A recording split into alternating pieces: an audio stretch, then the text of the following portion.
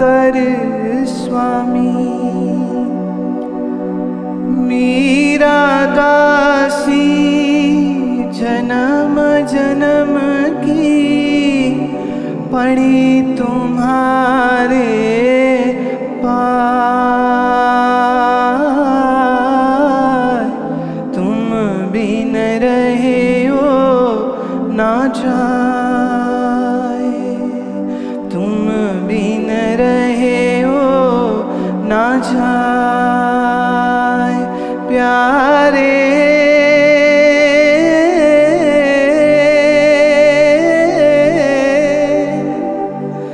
दर्शन दीजो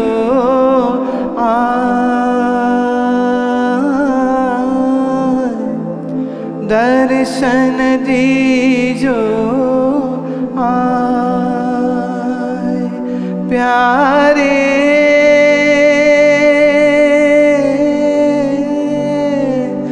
दर्शन दीजो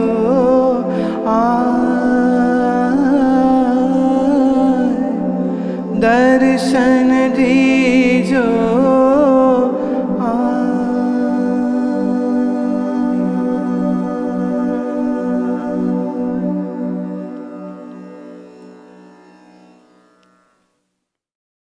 अति प्रेम से भरी हुई मीरा कहती है, प्रभु कब दर्शन होंगे? और जब वो दर्शन मांगती है तो वो बाहर कृष्ण को देखने की इच्छा नहीं कर रही है, वो अपने मन के भीतर जो कृष्ण है वो प्रकट हो जाए। ऐसे ही जैसे आज दुनिया तुम्हारे मन में प्रकट है, दुनिया के ख्याल, दुनिया के विचार हमेशा तुम्हारे मन में दौड़ते रहते हैं, और मीरा के मन में सिर्फ कृष्ण रह गए। और वो कहती है, मैं तुम्हें देखना चाहती हूं कि जब मैं आंख बंद करूं तो तुम्हारा मुखड़ा मुझे दिखे। और वो कहती है, ना दिन में भूख है, ना रात को नींद है, और मेरा मन व्याकुल है प्रभु तेरे लिए। Here you are desperate for world, and Meera says, I am desperate just to seek thy beautiful face in my mind. Can you believe how pure? Can you understand how quiet her mind must be? No worldly thought, and just one thought: when will I see my Sri Krishna within my mind, within my heart? No other thought is left. Even when her husband died, the king, when he died, she never cried. Somebody said, aren't you unhappy your husband has died? And she said, please, let me do correction. He was my life partner. My husband is Krishna, and Krishna never dies. So I have no reason to be sad. Rana was my life partner. His life ends, my life is still going on. I'm not a widow. Why should I cry? बुरा नहीं मानना, लेकिन यहाँ मैं बहुत सारी माताओं को देखती हूँ, जब ऐसे सारी जिंदगी कृष्ण के भजन गाती हैं, गीता पढ़ती हैं, पर अगर कहीं पति मर जाए तो रो रो के टेंशन और परेशानी और बीपी हाई करके बैठ जाती है। हाय, हम जिंदगी कैसे जिएंगे, मेरा पति मर गया, पति मर गया। तो मैं क्या, वो कृष्ण भक्ति झूठ थी सारी? इसका मतलब दिल से कभी ईश्वर से संबंध जोड़ा ही नहीं था तुमने। जोड़ा होता तो बैठ के यूं रो न रही होती। मीरा के पति मरते हैं, मीरा बैठ के रोती नहीं है। वो कहती, मेरा राणा बहुत अच्छा था, उसने मेरा बड़ा ख्याल रखा, उसने मुझे बड़ी आजादी दी। जब सास और ननद मुझसे से लड़ते थे तब भी वो मेरा पक्ष लेता था। लेकिन जीवन तो अंत होगा, और उसका हो गया, मेरा चल रहा है, मेरा पति मेरा कृष्ण है, मेरा पति भगवान है, और भगवान कभी मरता नहीं है, इसलिए मैं तो कभी विधवा नहीं होने वाली, मैं क्यों दुखी हूं?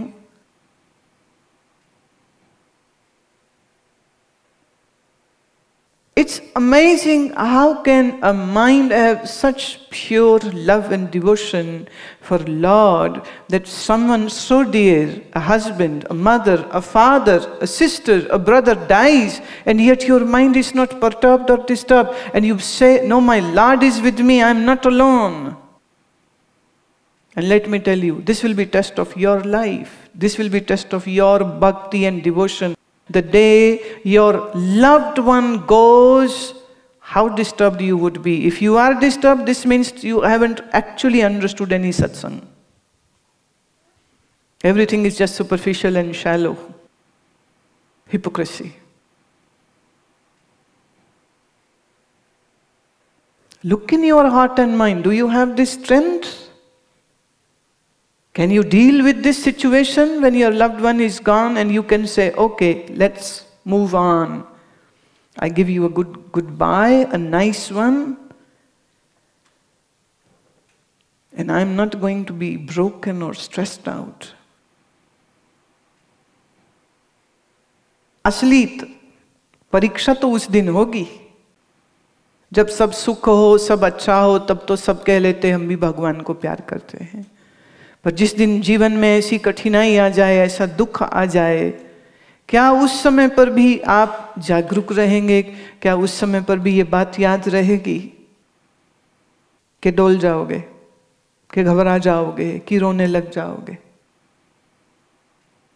ये तो जब इम्तिहान होगा तब पता चलेगा ना, पास होते हैं कि फेल। कोरे कोरे तो सब ज्ञानी हैं, जैसे इस समय यहां सब बैठे ज्ञानी हैं। एक माता मेरे को कह रही थी कि भगवान झूठ ना बुलाए, आपका सत्संग सुन सुन के मैं तो ज्ञानी हो गई हूं।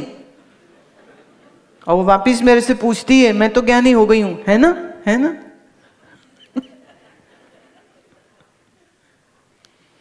मैं चुप रही, मैंने कुछ नहीं कहा। You know, it is so easy to certify yourself, I am the best. But are you? And to be best, you need to bring some discipline in your life. And the discipline, I have already said, discipline of body, discipline of your tongue first. Don't rush to mind first. I am not rushing. Why are you rushing? Go very slow.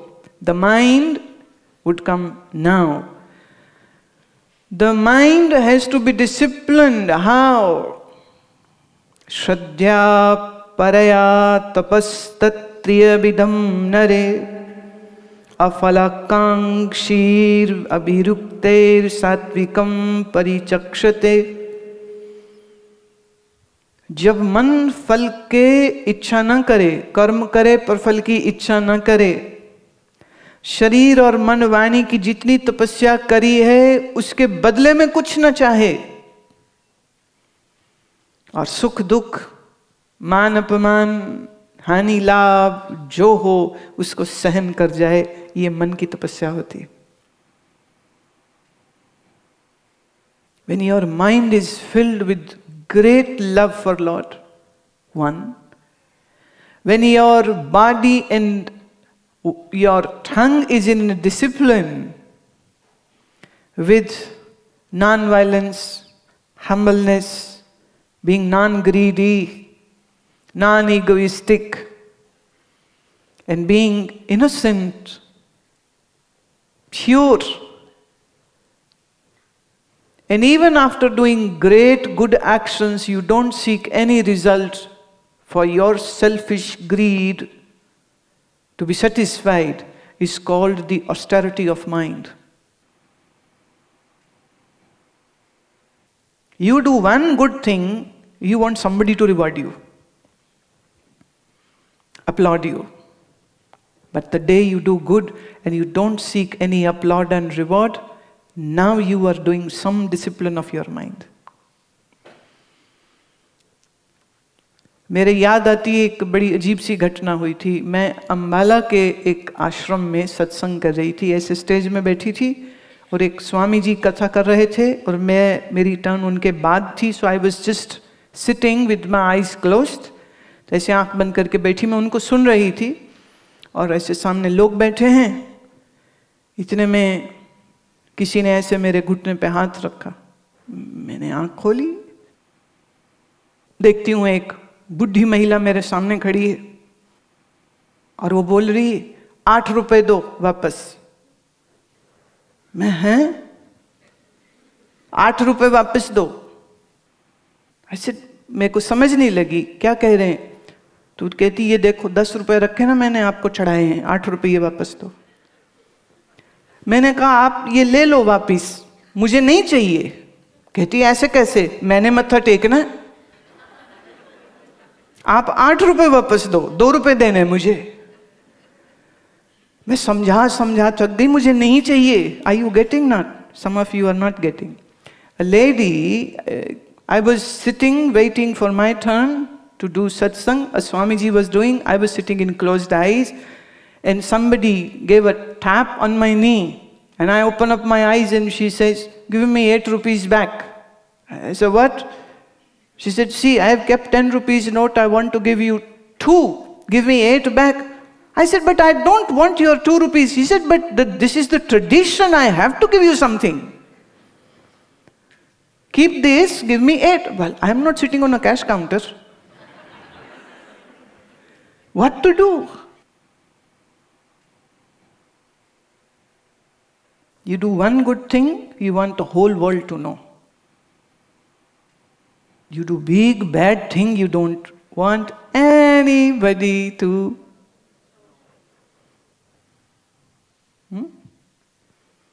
हमने इतने दिन गर्म पानी का उपवास किया, ये तो तुम सबको बताओगे। कितनी बार झूठ बोला ये बताओगे किसी को? ठगी मारी, चोरी करी, बेईमानी करी, ये भी बताओगे किसी को? तो मन की तपस्या क्या है? श्रेष्ठ कर्म को करना, लेकिन उस कर्म के फल की इच्छा न करना। एक औरत सुबह सुबह सत्संग सुना ना, ताजा ताजा असर था, तो रोज सवेरे उठ जाया करे 4 बजे अलार्म लगा के, और प्राणायाम करे और मंत्र जप करे। तो शाम को जैसे ही अपनी सहेलियों को मिली पार्क में, वो कहती सुबह की उठी हुई हूँ ना, थोड़ी थक सी गई हूँ। कि सुबह के क्यों उठो? नहीं, मैं 4 बजे उठी थी ना। मैं क्यों उठ गई थी? वो जी गुरुमाँ ने बोला ना आसन करने चाहिए, प्राणायाम करना चाहिए, मैं तो वो तो करे। अच्छा 4 बजे उठते हो? ले पिछले 10 दिन से उठ रही हूँ। सब कह रहे हैं अरे आप तो बड़े भक्त हो गए, हमसे तो उठा नहीं जाता, आप कैसे उठ जाते हो?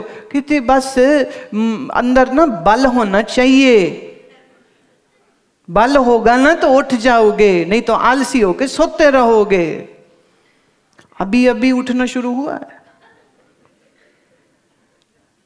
एक अच्छा कर्म कर ले, पूरी दुनिया को सुनाता है। एक पैनी, 1 पाउंड कहीं दान दे दे तो सबको कहता है हम तो जी कभी नहीं जाते, खाली हाथ मंदिर चढ़ा के आते हैं। एक बार बिल्कुल सच्ची घटना है, एक मंदिर के पंडित जी ने मेरे को कहा कि हमने जब अपना वो जो गोलक होती है जिसमें लोग पैसा डालते हैं, the box, the donation box, so when that got opened, the committee members to do the counting how much money has come in, they found a lottery in that, a lottery ticket. So they were wondering who could do this. So upon checking, it was a small community, they found the person who had put this, the lottery ticket in that. He said, why did you do that? He said, see, I wanted to win a lottery. I alone might not win the lottery, hence I wanted God to be partner to me. That's why I gave this, keep this ticket, let this number come out. I would win 100,000 pounds, I would have given 10 pounds to Sri Krishna Maharaj. So 10 pound? You win 100,000, you give Sri Krishna 10 pound. What kind of deal is this? बोले भगवान ने पैसा क्या करना है? What will God do with the money? I need it, God doesn't need it. I need it. Hence, the lottery goes to the temple donation box. But see, no hope. God is not listening to us these days. He isn't listening to our prayers.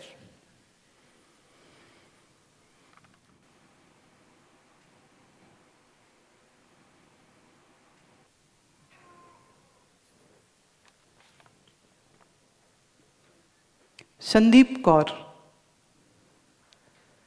हाँ,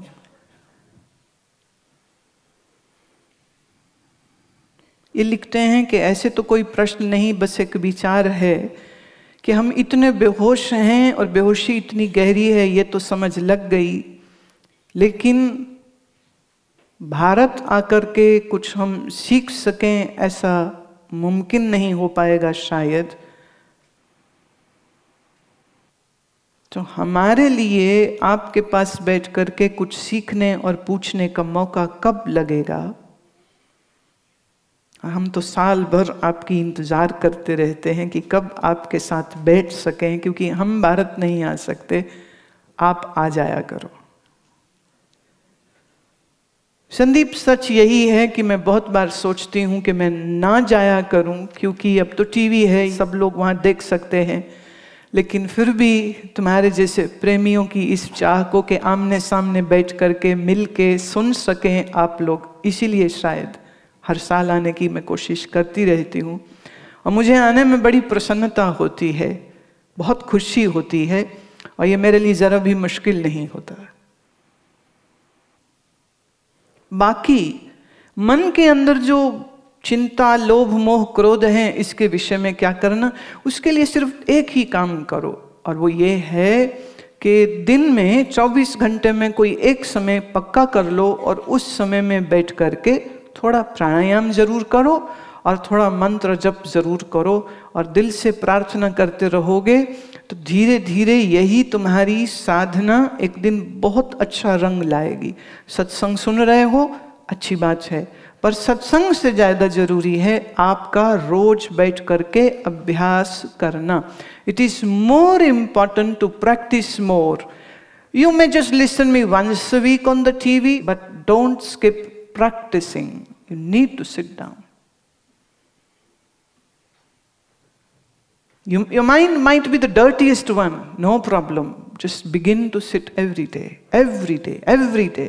Do your pranayam properly, do your mantra properly, and I have given so many methods in open so that you people can use that. Use any of that method, but do it every day. Sit down with your spinal column erect, not moving your body, eyes closed, going into deep breathing, and then gently coming into the pranayam, Nadi Shodhan pranayam, the alternative breathing, and then slowly bringing the mantra in your breath. It's the easiest way I am telling you. Anybody can do that. Posture, steady. Breathing, deep. Then bringing mantra into the breath. Right? Simplest thing to do. And if you begin to do it, say 15 minutes every day or half an hour every day, just focus on this. Your breathing should be deep, long and jerk free. That's it. Deep, long and jerk free. Body remains stable all the times, not moving. Body stays stable. Breathing stays deeper. And in good time, when the beautiful synchronized deep breathing has started happening, that is the time to bring the mantra of your choice into it. Breath goes in, mantra.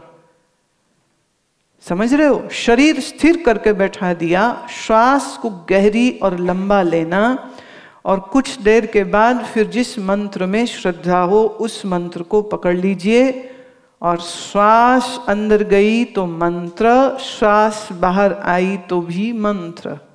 मंत्र तुम्हारी जो इच्छा हो तुम वो ले सकते हो।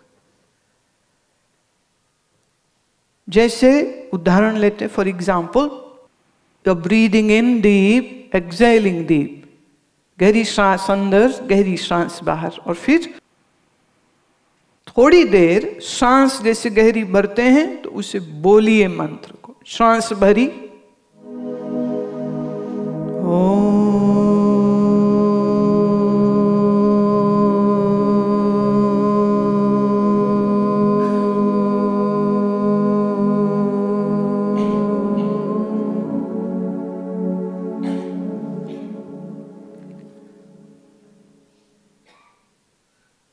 मंत्र कोई भी हो सकता है। आप वाहिगुरु मंत्र के साथ कर सकते हैं, ओम नमः शिवाय से कर सकते हैं, श्री राम से कर सकते हैं, सूफी मंत्र हु के साथ कर सकते हैं, मंत्र कोई भी हो सकता है। तो कुछ देर रोज इस तरह आप बैठने लग जाएं, धीरे धीरे मन में से ज्यों ज्यों आनंद बढ़ता चला जाएगा, अपने आप बहुत सी चीजों का फर्क जो है वो आने लग जाएगा। प्रश्न आया है, मन हमारे साथ है, क्या मन ही आत्मा है? मन और आत्मा क्या एक हैं? क्या मन ही मैं है? अगर नहीं तो फिर मैं कौन है? मैं मन नहीं है, मन मेरे से अलग है, और मन मेरे से अलग है ये जानने के लिए सिर्फ मुझे सुनना काफी नहीं होगा, उसके लिए आपको ध्यान का अभ्यास करना आवश्यक है। जब आप शांत होकर के आंख बंद करके मन के विचारों को देखने लग जाएंगे, मन के विचारों को देखने लग जाएंगे, तो पहले पहले मन के बहुत विचार दिखाई देंगे। फिर धीरे धीरे धीरे जैसे जैसे प्राणायाम का अभ्यास तुम्हारा गहरा होता जाएगा, विचार कम कम कम कम होते जाएंगे, और एक समय ऐसा आएगा जब मन विचार शून्य हो जाएगा, और तब ही तुम समझ पाओगे कि मन तो नहीं था पर मैं फिर भी हूं। ये अनुभव सिर्फ साधना की गहराई में आ सकता है, इसको मैं शब्दों से तुम्हें कितना भी बोल दूं वो कभी क्लियर नहीं हो सकता। The true self is different from the body, from the mind, from the intellect, and even the consciousness. Many people have this great misunderstanding about that this consciousness is the self. No. I am the conscious being, Chaitanya Swarupa hoon.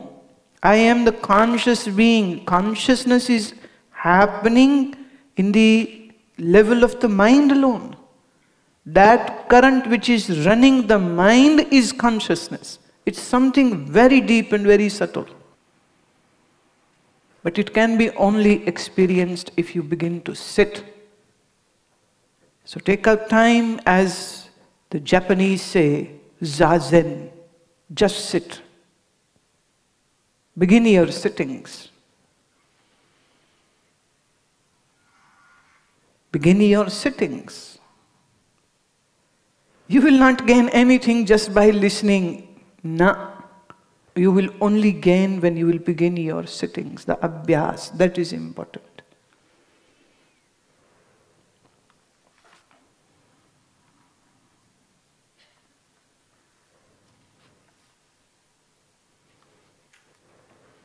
Question is, in Ramayana the mantra played a part which led to Lord Ram's exile. What is the meaning of mantra? How does one identify mantra-like characteristics in a person, and how do you relate to such a person? Now let me say, when you say, what is meaning of mantra? This was the lady who was a very crooked mind and a hunched back, and she was the one who had did this conspiracy of sending Sri Ram to the jungle, the banishment, the exile for 14 years. She was the one who poisoned Kaikeyi, the stepmom of Sri Ram, that let this Rama go to the jungle, and your son Bharat should be on the seat as a king. And Mantra was the main person who had polluted mind of the queen Kaikeyi. But actually, Mantra is none other than your greed. And let me tell you this. Everybody has this mantra of greed in your mind. That is why the Ram is out, meaning the peace is out of your mind.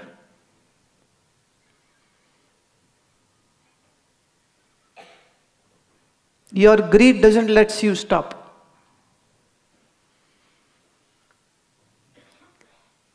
One Punjabi said to me, he said, Punjabis never retire, they only die.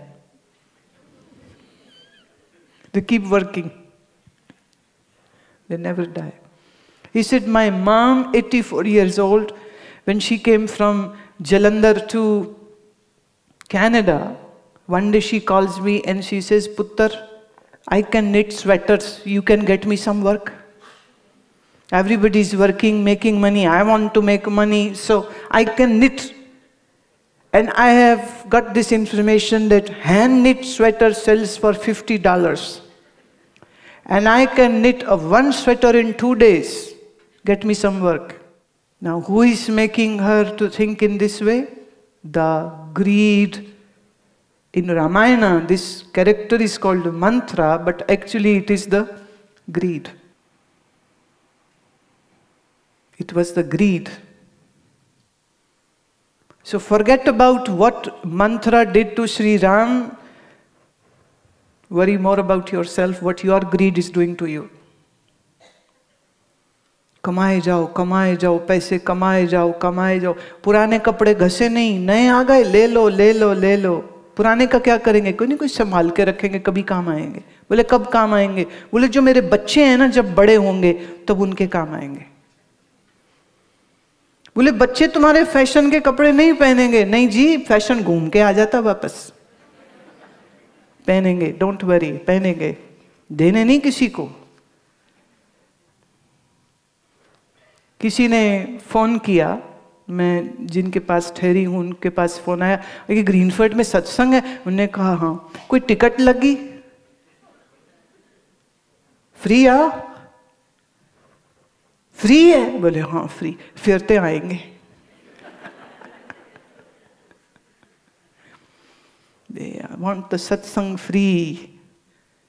No ticket on the satsang should be there. Although we will buy our liquor and cigarettes. Right?